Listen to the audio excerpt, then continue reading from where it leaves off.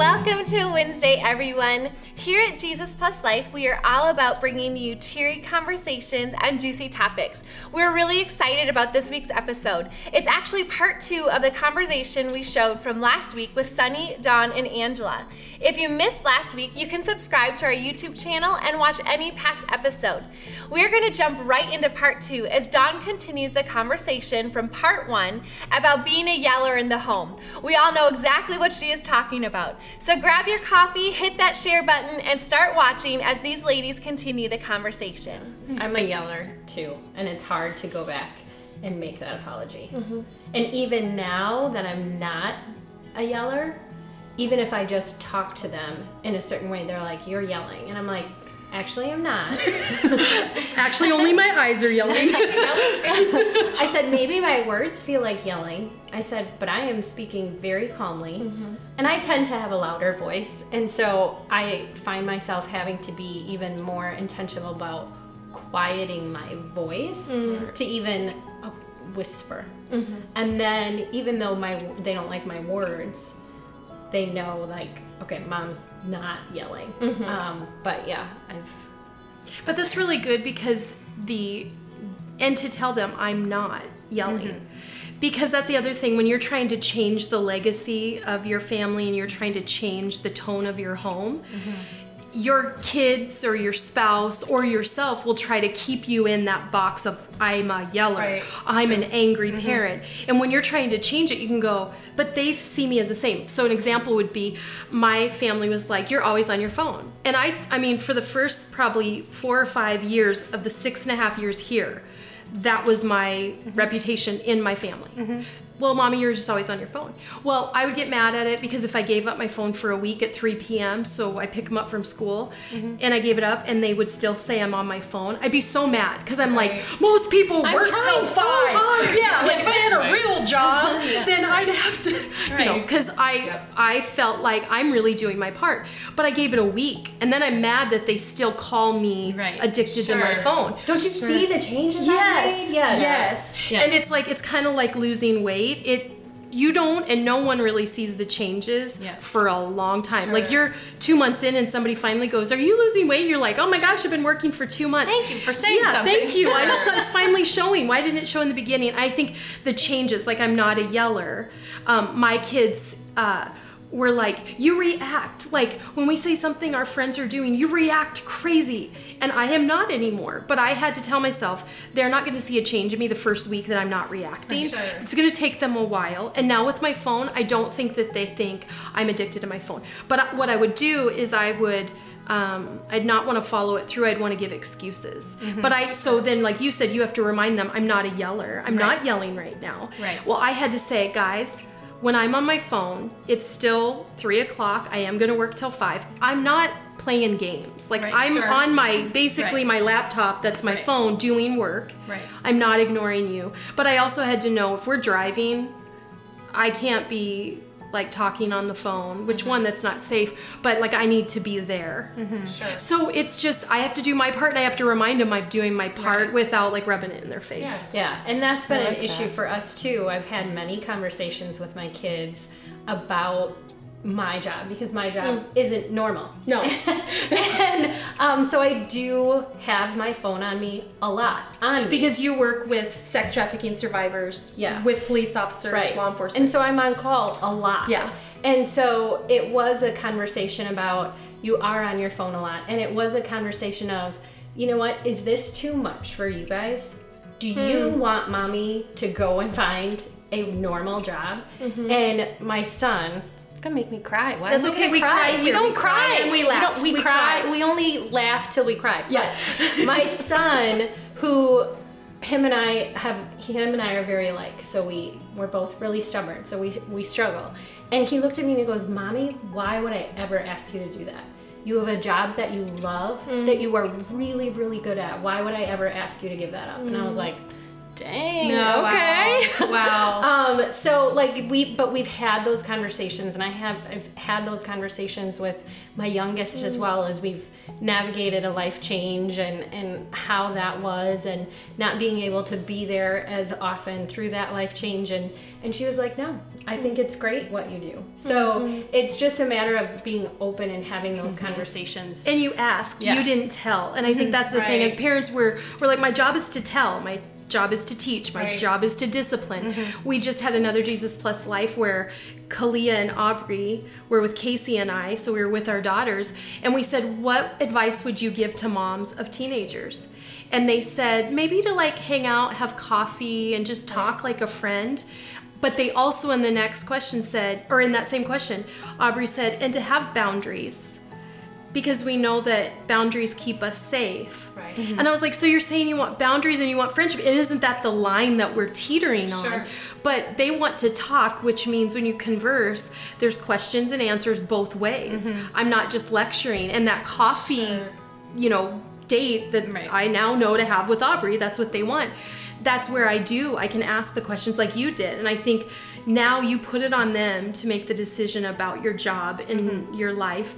And now that they're in on that decision, they're fully in. Yeah. Why would they ever want you to quit your job? Like, that's so valuable. You just asked. And we've done that. I've done that with other changes that we've dealt with is, what do you guys think? Like, I don't want to move forward on any of this until you guys have the opportunity to weigh in, because it's going to affect you guys too.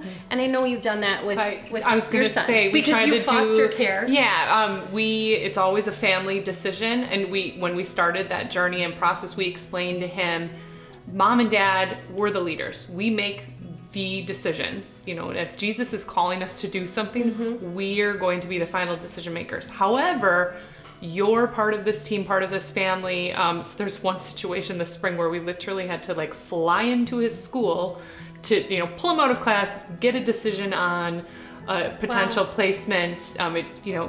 Common in the foster care system, it did fall through, but he was so, I could just tell, honored to be included. And how old is he? He is 11. He'll be 12 in October. They're getting old. The babies are getting old.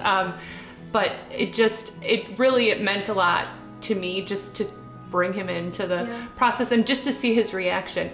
And even I think and I think you probably feel this way too, we involve him in the process of those big decisions for our family. It teaches him so much about, moving forward, being a team member, being a leader. It does. It just kind of strengthens his character, and it's a really basic, easy thing to do. Yeah. Well, you guys are treating them like young adults, which parenting is getting them ready to not be with us. And so they have to, and some people have taken that concept of, let them do all of the junk so they don't do it in college. And that's like the best advice people have is, get them drunk at your house so they won't get drunk in college, and let them, get high because and we go, well, we would never do that. Right. But no, there is a wise concept of saying, let's bring you into, are we going to take in this foster child, and are we good with this as a family? Right. This will affect everything, that you're preparing him to be a man. And you're asking your kids, like, what do you want to do? How do you feel about this? So they realize that life is way more complicated than school and home. Right. I think all of this is, even like, I think baby talking to a 1-year-old or a 2-year-old is a disservice. If I'm like talking without full vocabulary, they might be delayed in speech. Sure. Our kids were telling us what to do by age 3 in full sentences, but we talked to them like this, like, blah, blah, blah, and they're 2. We didn't do, oh, cool, cool. And I look at it now and I go, I didn't realize what we accidentally did right, which was expect more of them. Right. And I think when you expect more of your teenager, and that requires that they know the why when we say no, they know the why when we're moving forward on something they're unsure of. They're little adults, and we're preparing them to be that. So that's, both of you, great job on that. But it's exhausting sometimes. Yes. Oh, it's easier just to say because I said so. Yes. Could I just please say that one time? Just because I said so, and that just be the decision. Yes. Wouldn't that be much easier? Yes. But no, it's exhausting to do that. Parenting's a full-time plus job. Oh, it is. It is. If you're doing it right. Yeah. But the job description's always changing. It's true. Yeah. Day to day, hour to hour almost. Minutes to minutes. Minute to minute. What label have you put on yourself that you need to get rid of? Comment below. You are more than any label anyone has ever put on you. I loved how this conversation moved right into a topic that weighs heavy on us as parents, our jobs, and the impact it can have on our family. Talking about any struggles that impact your family as a family helps everyone have buy-in with the decision that is made. Such a great takeaway from this conversation. How do you involve the whole family in decision making? We call a family meeting and sit in our living room. What do? Sonny said expect more of them. Let them talk it out with you and let them tell you their thoughts. You might be surprised. Let's hear what else these ladies talked about in this week's episode. One other thing I was thinking about, I always think about you and Pastor and the journey you've been on and all of the people you've met and just even some of the stories I know at our church, you know, the highest of highs and the lowest of lows with so much coming at you. Like how do you even stay sane? I think that frequently, like, could I handle all of the people and all of their energy, good, bad, middle of the road, whatever it is. I think that frequently, like, oh my goodness, how do they handle it? Well, I'm like a broken record, and Jesus.Plus.Life, I feel like, probably 3 out of 5 episodes I talk about my 5, my priorities. But honestly, that's the only way. That if I don't have time with God, I wouldn't. I can't imagine being people that carry a lot on their plate and they don't have Jesus. Like, I'd have a meltdown. Or you can see why people are like, I work for the weekend. I'm going to get wasted on the weekend. I'm like, I guess if you have nothing to like be your source of joy and keeping me on track, maybe you just live for the weekend, and I wouldn't want to live that life. But their pressure, it's real. So God first, then me. I mean, there are weeks I'm like, I need a massage, and can we afford a massage? I could probably do something better with my money. I mean, like, I always have iHeartWorld playing in my head. I don't need that purse. I can buy an iHeartWorld purse. I don't need to get that extra. I could give that to iHeartWorld. I could up my support. But there's something about if I'm not good with God and I'm not good and I'm just like at the end of my rope, it all just dominoes. Yep. And so I do, when you say all the people around and everything that's going on, here's the thing, the first 5 have not changed. So all the extra people, they aren't as important to me as God, myself, Sean, my kids, and my staff. And like, there's people that they're like a family. And then of course my parents who are in Florida. And so it goes, I mean, those are 5, and then all the extra people. Now, some might be offended by that and go, but I'm in your church, and how dare you not put me as a priority? I'm like, I'm sorry, who's going to be around my bed? At the end of my life, I'm going to talk about this in my Jacob Bible study today, actually. Who's around my bed when I die? There's not going to be thousands of people. There's going to be some people from the top 5. And the 5th of my priorities, some of those won't be around my bed. And so that's how. And then if God can trust me with those, it's kind of like the little things, although those aren't little, but the early on priorities, he can trust me with a lot. So I'm not able to have coffee with all the people. And the bigger our church gets, if somebody needs coffee with Sonny, or if somebody needs like lots of attention from me, I might be really zeroed in on my kids right now because they're 14 and 16, and I want more time with them than I've ever wanted with them, because now I'm actually like stressing out they're gonna leave soon. So I might be with them by 2 o'clock in the day, not by 5 o'clock in the day, because it's summer. And so I think that's how. And if I didn't have that, then just you'd keep adding numbers. And those people who need that, if that's what they need, I would be their God anyway, and I'm not God, and I shouldn't be, so they don't need me. Does that make sense? Yeah. Your top 5. If you haven't heard what that is, it is a staple of Jesus.Plus.Life. It is about putting your priorities in order, not just any order, the right order. God, yourself, your spouse, your kids, and others. Some might apply to you if you aren't married or you don't have kids yet, but those first 2 are for everyone. When one is out of place, it impacts everything else in your life. You can read all about this in Sonny's book, Jesus.Plus.Life, available at Life Church and at the Exchange in De Pere. Watch this promo on how you can hear all the conversations from Jesus.Plus.Life everywhere you go. When you add Jesus to your life, Don't be surprised when your life changes. And with change come a lot of questions. That's why we're starting a conversation about the journey. You can join Sonny, Hennessy, author of Jesus.Plus.Life, right here for a conversation each week. You'll hear questions from Jesus people just like you. Questions about living everyday life with Jesus.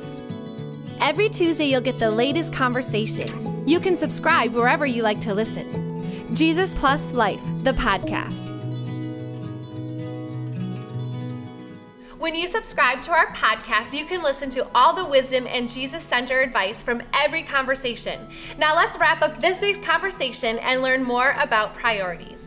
How do you give yourself grace on the days where your 5 falter?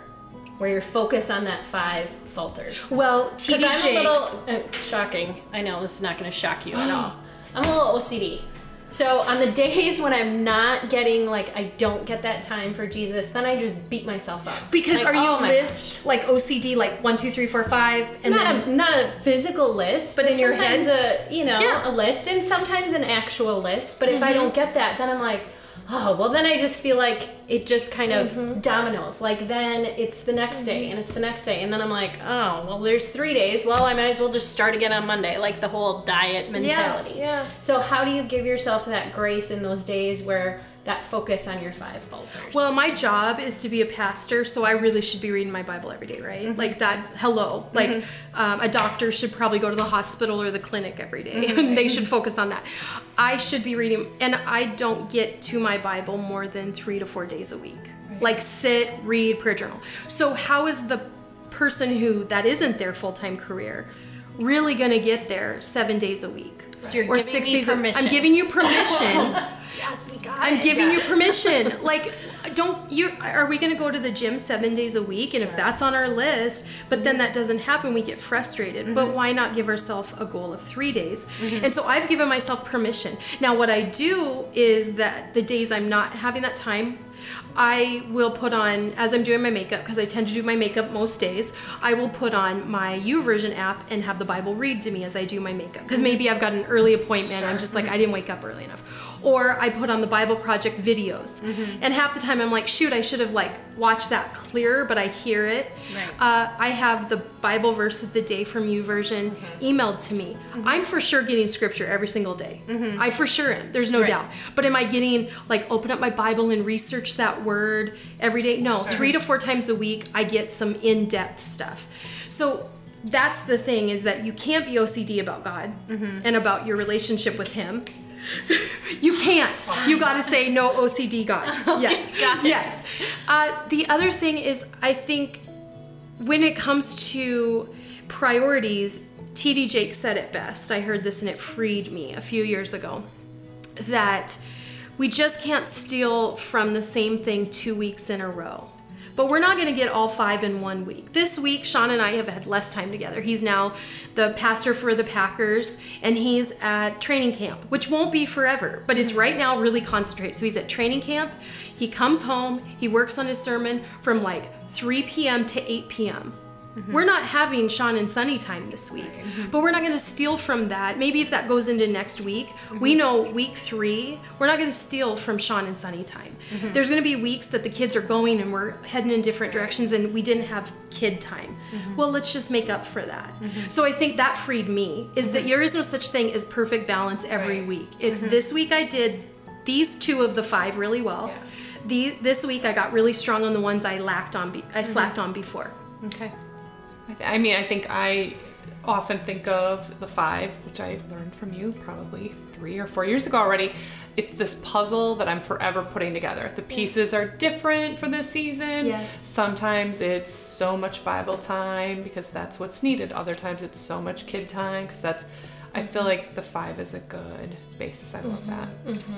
Because sometimes you can let people and outside voices, people you work with, people you don't even work with, but they're like, second degree of separation, and you're letting what they're saying, what you heard they said, what's going on in their life totally affect you, and you're like, hold on, they're like number 8. Right. Why the heck am I consumed? Because if I get a text from somebody and they're like, I feel like we used to spend more time together. that will like totally affect me to then when my kids walk in the room and I just got that text and I'm irritated, like I can't do it anymore, I can't do everything, that my kids get yelled at, because not because of anything they did, but because I'm just, and so I'm like, I have to silence those voices and realize those are not as important, and I'm not going to let that get to me, although that's easier said than done. Sure. Give yourself grace. Hear that and accept that. We are not perfect and we will fail, but you don't have to beat yourself up. What I learned from this was to make sure I am setting attainable goals, and what makes them attainable is looking at where my priorities are at. Are they in the right order? Where am I spending my time that I might need to shift to something else to make sure I'm not stealing from one area that needs my attention? Sonny said there's no such thing as perfect balance every week. So write that down and don't forget it. You can live by that. Thank you so much for joining us this week. If you missed part 1 of this conversation, you can subscribe to our YouTube channel and watch it. In fact, you can watch any of our weekly conversations on YouTube so you can stay caught up. We love spending Wednesdays with you. Set a reminder to join us for a brand new Cheery conversation next week at 8:30 a.m.